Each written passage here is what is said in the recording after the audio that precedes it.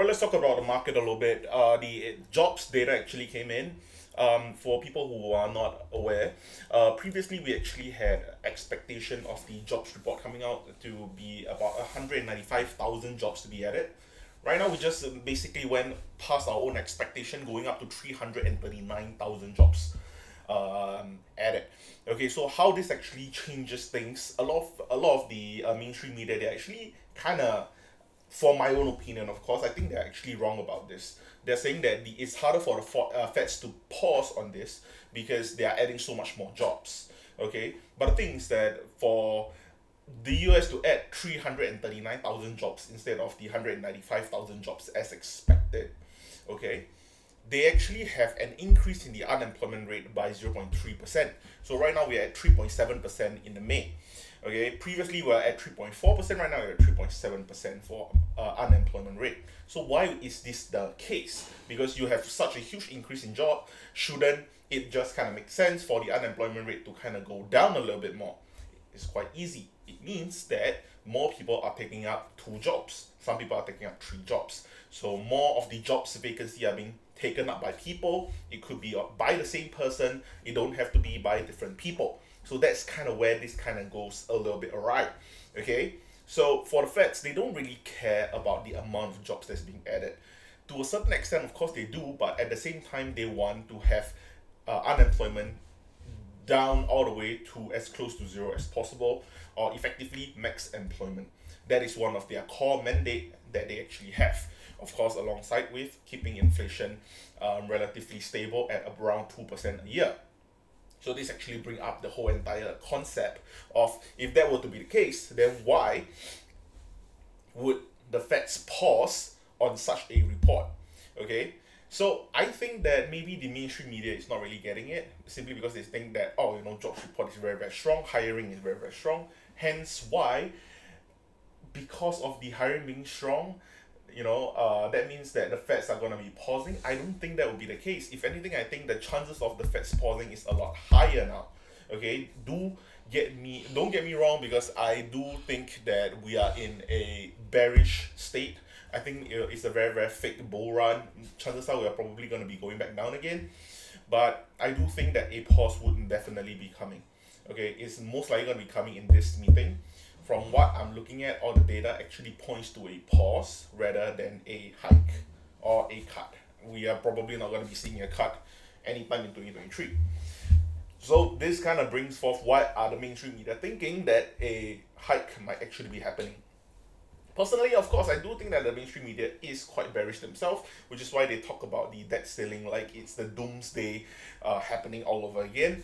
And I think that for them to be bearish about this kind of thing, it only makes sense for them to say, oh, strong jobs report, that's going to be a bad thing for the market. Hence, we need to tell everyone that it's going to be a bad thing for the market and people are going to sell. Okay, that's what usually things would happen. And of course, I would hope that the mainstream media is correct on this. Personally, I don't think they are. Even though my stock portfolio is actually currently siding towards what the mainstream media do try to instill fear on. Okay, so, but I do think that there's also another thing that could actually create somewhat of a selling pressure, which is why they actually added 339,000 jobs in May. Okay, so this comes down to inflation, of course. Like what I said before, the Feds have a dual mandate. Okay, the dual mandate is simple. It means maximum employment and also to keep inflation stable at about 2% every single year. Okay, so if that were to be the Federal Reserve dual mandate, and that's what they're supposed to be doing, okay, then for people who are getting two jobs or even three jobs, that means that we are actually looking at about 80,000 to 100,000 people additional that's taking up about two jobs, some even taking up three jobs. What that actually means is that those are the people that cannot handle inflation anymore. Because if I'm only holding on to one job, and my pay is not enough for me to, cover feeding my family, giving them shelter, clothing them, giving them enough money to go to school, allowances and things like that. And of course, that means that I need to go and get a second job. Even though it's going to be tough for me, I have to go and get a second job.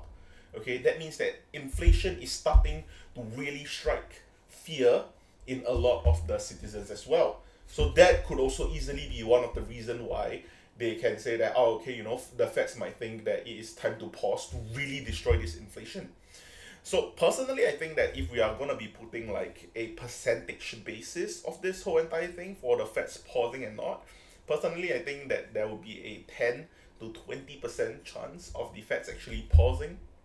No, 10 to 20% of the Feds actually increasing rates, my bad. And then 80 to 90% of them actually pausing. Okay, I think that would most likely be what's going to be happening. A pause would most likely happen. I don't think they're going to be raising the rates just to completely obliterate inflation.